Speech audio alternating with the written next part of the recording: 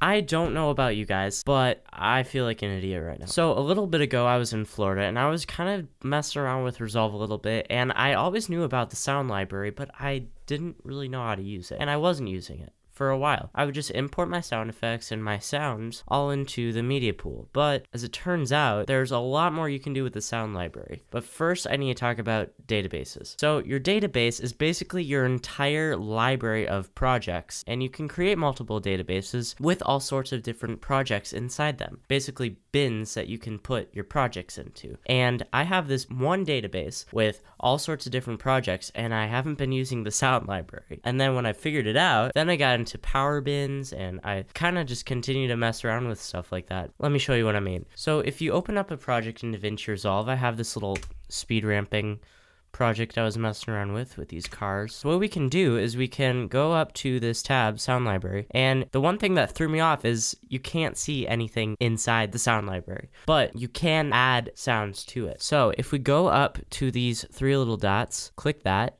and then press add library, then you have to first make a file with all of your sound effects and your music and whatever you want to put in here. So I already have one in here. We can press open, and it'll ask if you want to import these, and you just press yes. I've already imported some of these, so that's why it's giving me this rescan pop-up. Normally that wouldn't happen if you haven't used sound library before. So we can just click yes and press OK. And as you can see, nothing seems to be happening, but if we go up to the search bar and type whoosh, you can see all these different whoosh sound effects that were in that pack, and I was like, okay, so now if I go into a different project, and then I go to the sound library, and I press whoosh again, it'll give me all these different whoosh sound effects, and I don't need to keep on coming back and importing these, and it's just such a quick and easy way to store all of these sound effects, or even your music, on Davinci Resolve. So that's basically it, and it's super simple and it's super easy, and I hope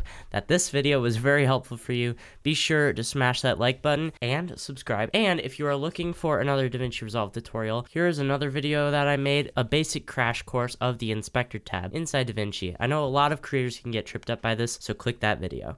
Peace.